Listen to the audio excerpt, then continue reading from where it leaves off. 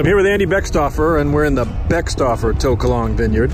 And tell us a little bit about the plot that we're standing in right now. This is a plot that you purchased back in '93. This is the plot that we purchased in '93, and this vineyard was planted here. This is block A1. It was planted in 1996, and it's all done on new quarter-on vertical shoot position. It's cloned for Cabernet.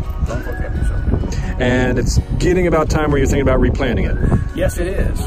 These vines that they planted in '96, they are, what, 22 years old.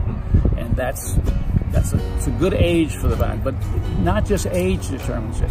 The condition of the vine is what determines it, what it's got. The diseases it had in it, what its yields are. And also what you've learned in that 22 years, you can now apply to a new replanting. That's right. That's right.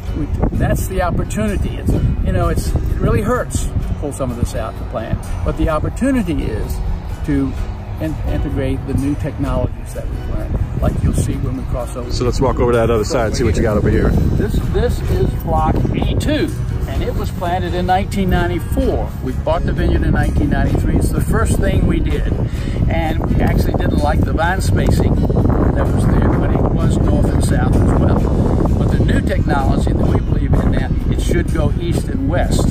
So we've implemented that new technology. We've changed the vine spacing in the row and between the row from what it was before. We've also changed the trellis system. If you noticed over here, we did not have a cross arm where we would spread the vines and let light come into the centers. This you won't be able to let light come into the centers. We had to use the same rootstock because of the soil-blown diseases that are in this vineyard. Family.